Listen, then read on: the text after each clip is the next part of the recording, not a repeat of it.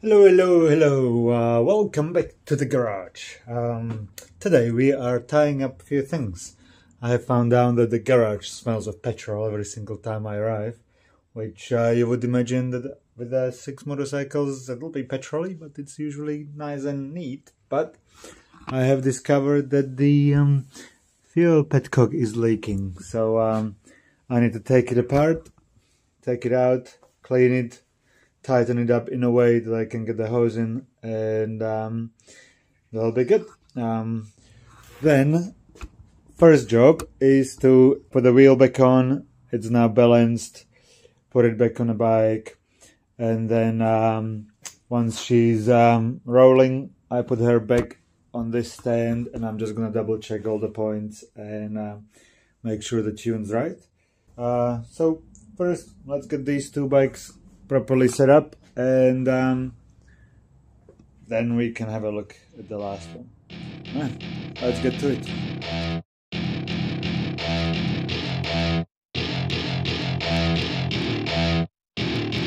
Welcome to my party, we're just getting started. A life is a dream or a nightmare scarring. Hand me a drink cause I think I'm going all in. Get me a shrink who can catch me when I'm falling. Cover up my scars, flip the handlebars, crashing in my car, wake up in a bar. I'll be a superstar, just on my avatar. This world is so bizarre, empty out the reservoir.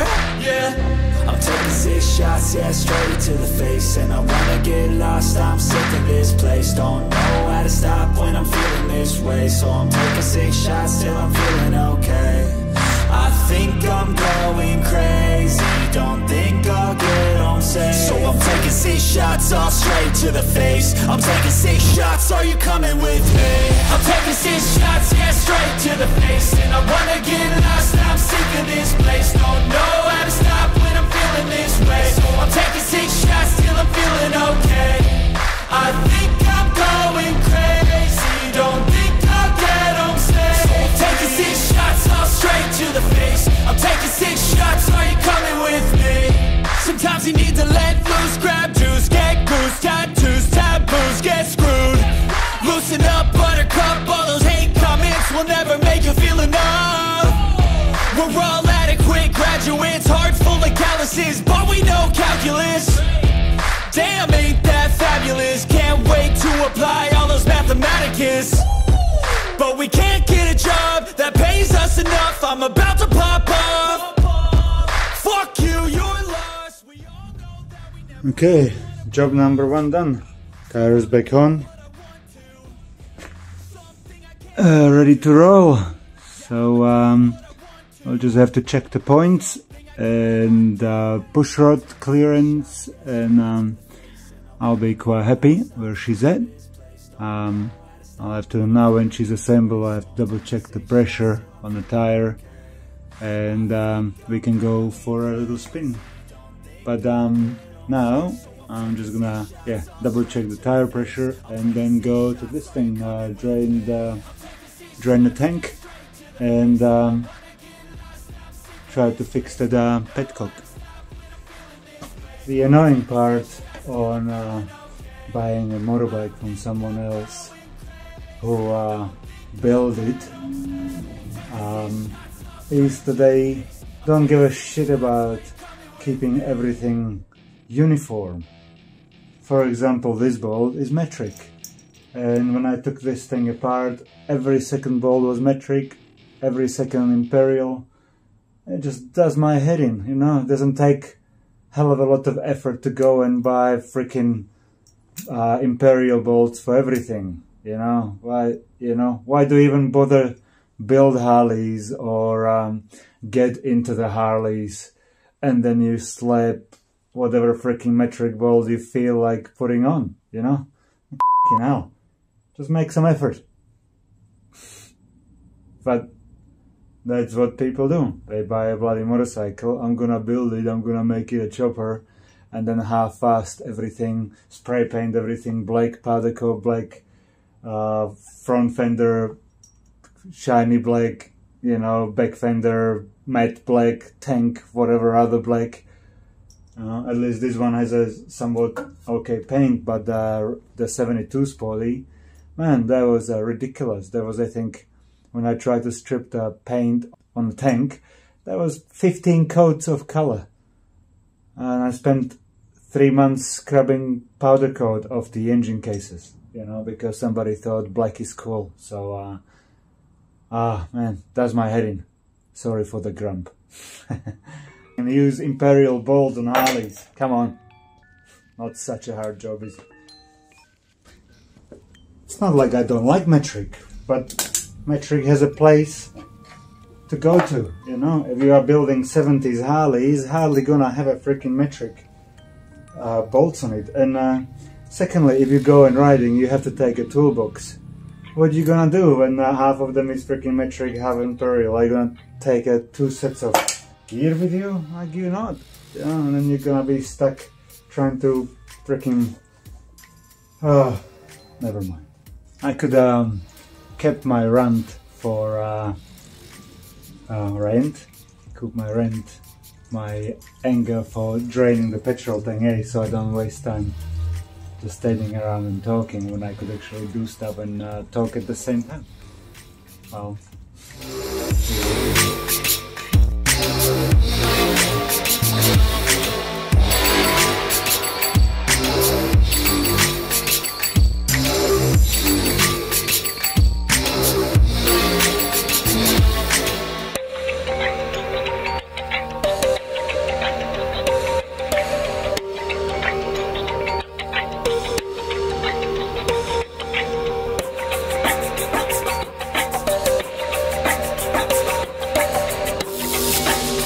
okie dokie, so petcock, it's cleaned and rebuilt and it's in there, and by the looks of it, it's holding petrol, so we are already on a winner there. I'm just gonna give her a start, and because the battery is very tiny, and last time I went for a ride I couldn't start her again, so I'm just gonna get my measure tools and I'm gonna measure current when she's running, see if the alternator is actually working and the battery is being charged, just to make sure everything's fine. If battery is charged or everything working and the battery is being charged, it just means I have a small battery and she doesn't really do so well trying to get started. So that's okay, let's test it. I have hooked up a voltmeter to the battery, so we are reading 12.69. So let's see if we can give her a start. Key on, put some petrol in.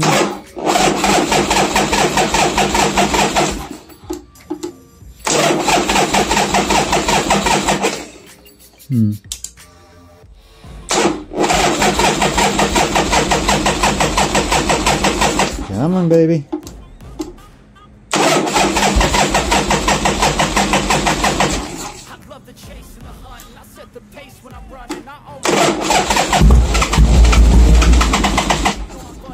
Almost.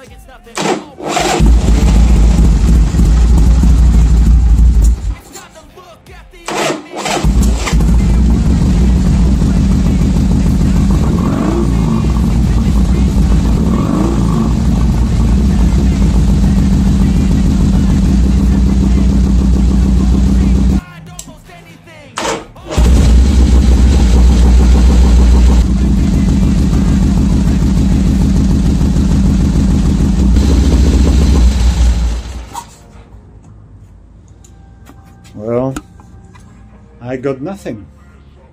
One thing to make sure I know what I'm doing is to start up my 1970 and see what's happening with the generator down here, what voltage I get reading, and compare them to the 70 or 79.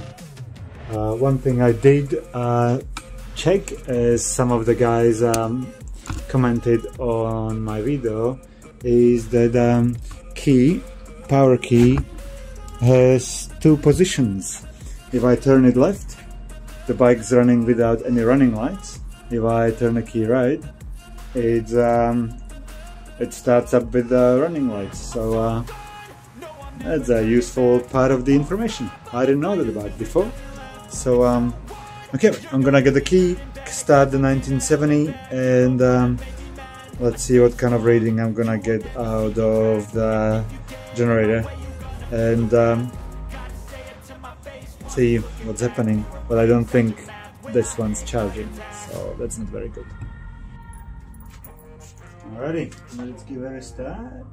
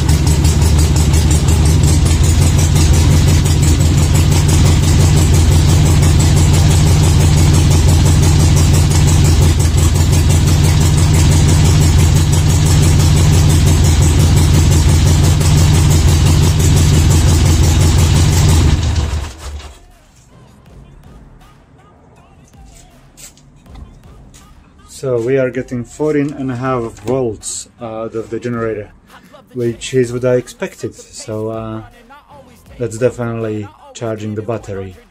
Where the 1979, I don't really think the generator is working.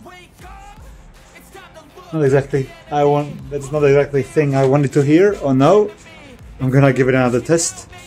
But yeah, that's annoying. Maybe I have to take the generator out and see what's happening with it, but I don't know how to fix it. And they are really expensive to buy, and they are really expensive to ship. So because they're heavy, and everything has to come from States. So that's not great. Well, let's start her again and see what happens.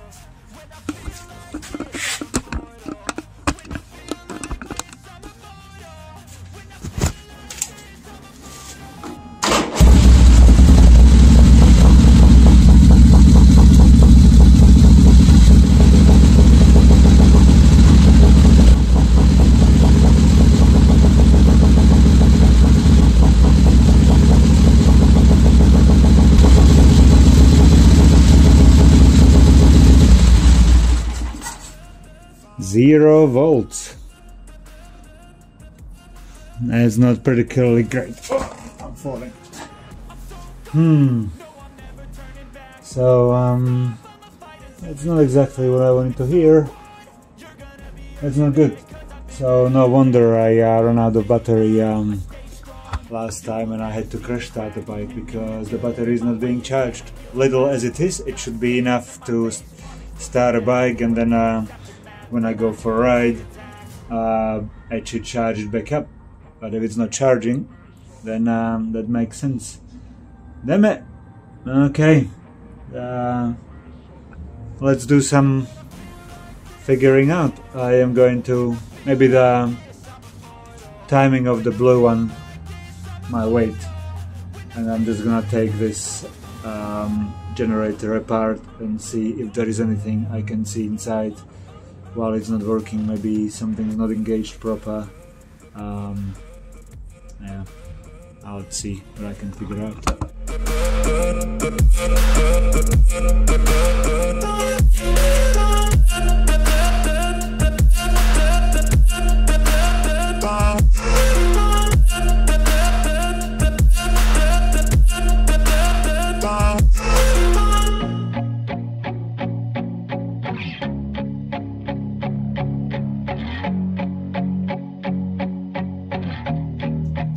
dokie, after some research I have found out how to test a generator. So that one goes to the negative, this one goes to the battery negative, and to that, come on, and this should go positive and it should spin. And it's not spinning. It's not good. Looks like generator might be gone. Poos. Because battery is running, we have 12.5, so that's fine.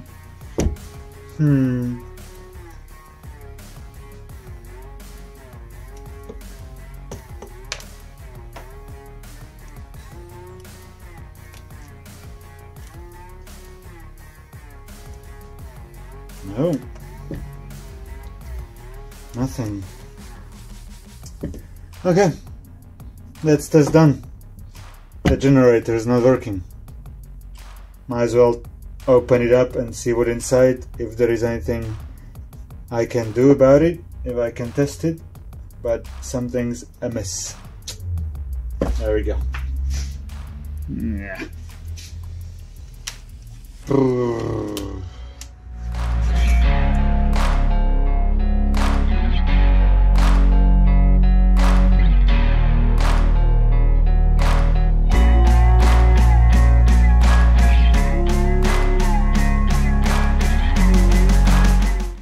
I took the plate off, and one thing I have noticed is that this brush is nicely springing and this one is stuck inside and is not moving at all.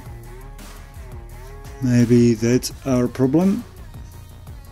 I don't know what's going on. I'll try to... Wow, that's stuck proper. Yeah, the spring is very loose.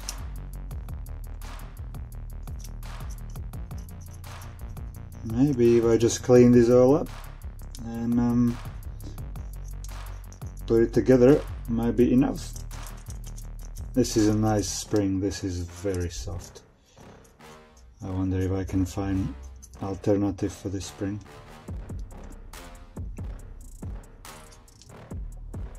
There's plenty of brushes left. Just need a stiffer spring.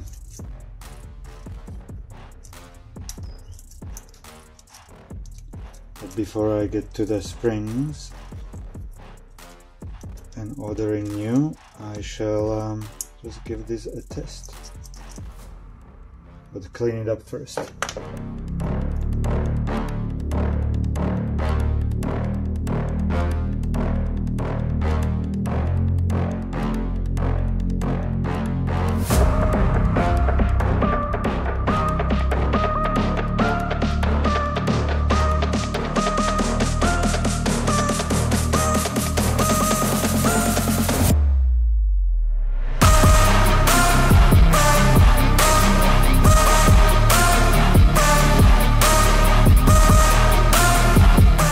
Okay, test number 2. We have a new spring, we have a new brush, well not new brushes, but new springs holding the brushes in place, so there is actually a proper contact. So let's do this. I will connect the F terminal to the earth.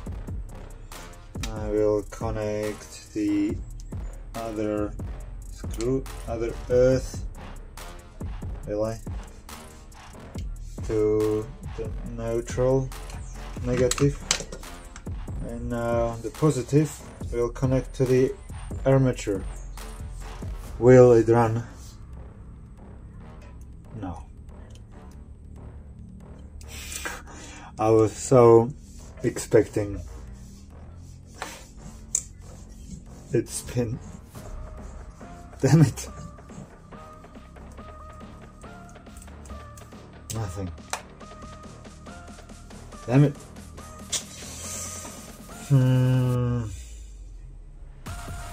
Maybe there is no rescuing of this generator. Okay, I have put a proper power into it. I have it set to supply. We get 10 volts, 10.3 volts here. The battery was too weak to run this, but even with the 10 volts going to the generator, nothing's happening. So yeah, there's no power. I don't think there is rescue in this generator.